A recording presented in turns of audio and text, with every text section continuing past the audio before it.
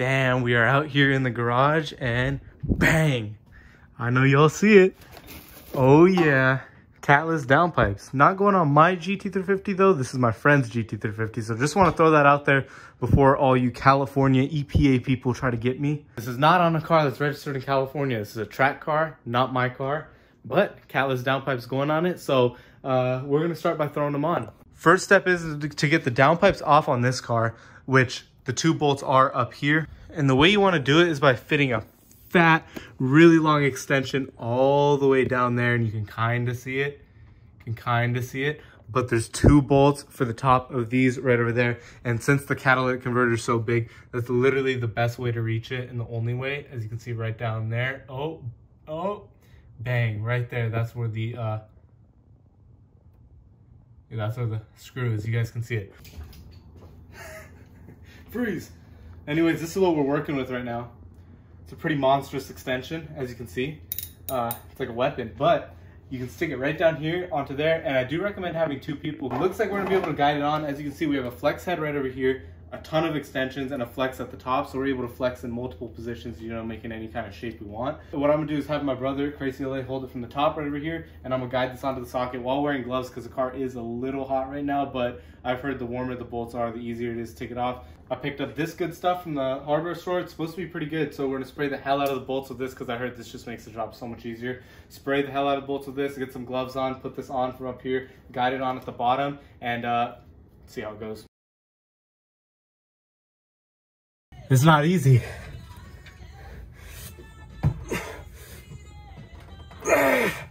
Bro, I work out and I can't get this off.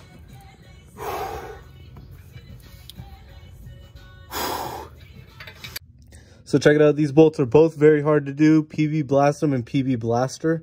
So that's what I've been doing, is just letting it soak in that. And what I did is I had 1 wrench here, and we did the little double wrench trick. So basically we slip it on like this and loop it around, and boom, we have a double wrench. So we have way more leverage now to push up on the bolt. So shout out to Tangy50 for telling me about this, because I was seriously getting so pissed off doing this. I was getting super frustrated.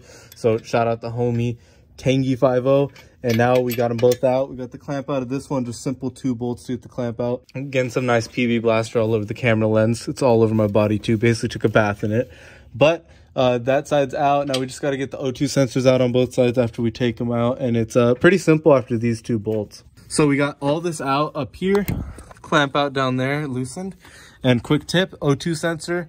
Didn't want to really, there's one up there which stays in. This one needs to be removed. Didn't really want to take it off while it's like this down here. So there's a little bracket right back there that you can slip it out of.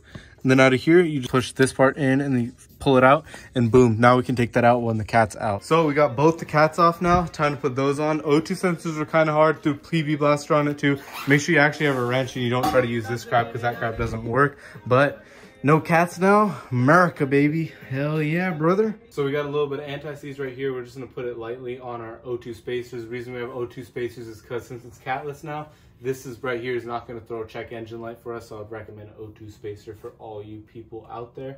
Sprinkle a little bit of anti-seize on here. And then we're just gonna go ahead and gently thread it into this.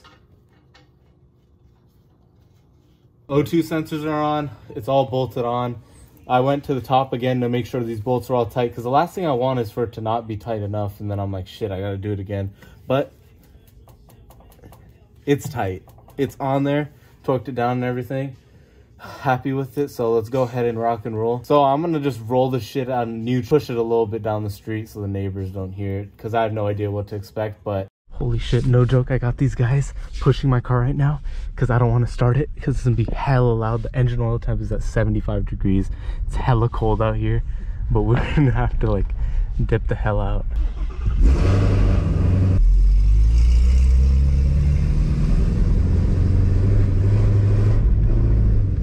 All right, we're gonna let it warm up right over here, just for a brief second. Oh my god. Oh my god, that's crazy. So minor issue is I think it's leaking a little bit from the middle of the car, and that's why it's like kind of loud and it sounds a little bit weird. So I'm gonna take it to Trent tomorrow, since I gotta go bring the Camaro to him anyways, and we'll have him just tighten everything down and check it all out. But we got the majority of the job done. Take it to the homie Trent, see what's up. But wow, it's nuts.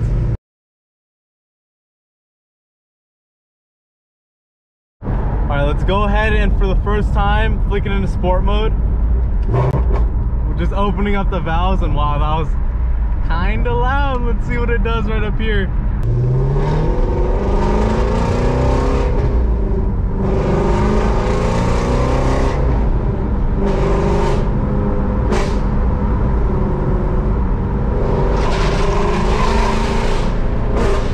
Holy shit.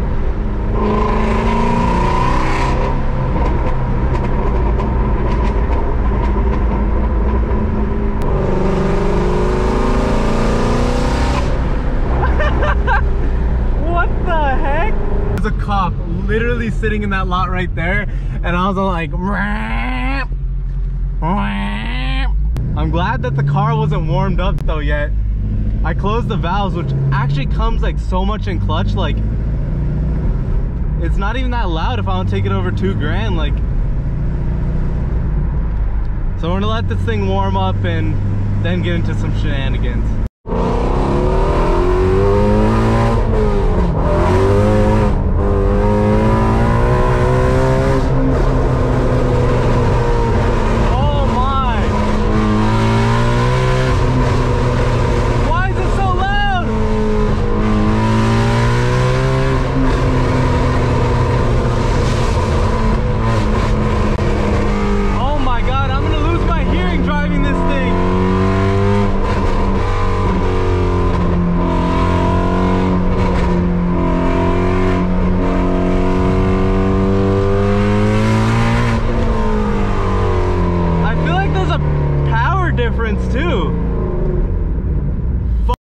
There's a cop right there too.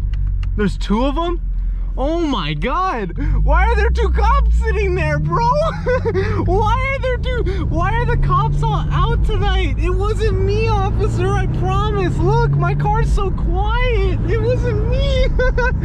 All right, so we're back home now. Great to come back without any tickets or anything like that. Car sounds absolutely insane. I will be bringing you guys another video in the future of the differences between a Catless and a Catless GT350 and how beneficial the valves still are, just so you guys get more details in it. But this is just the installation video and my initial reaction. So let me know what you guys thought of the video. Hit me with a like, subscribe to the channel because we're always bringing some super dope Shelby content, and leave a comment down below if you have any questions. I'll see all you guys in the next one. Peace.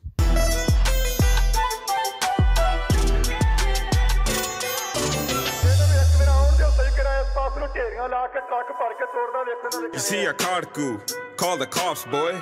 AK all day, body start to drop, boy. Bamba jinya beat down, study the street down. They're trying to lock us up, but we ain't gonna stop, boy. They're trying to lock us up, but we ain't gonna stop, boy. They're trying to lock us up, but we ain't gonna stop.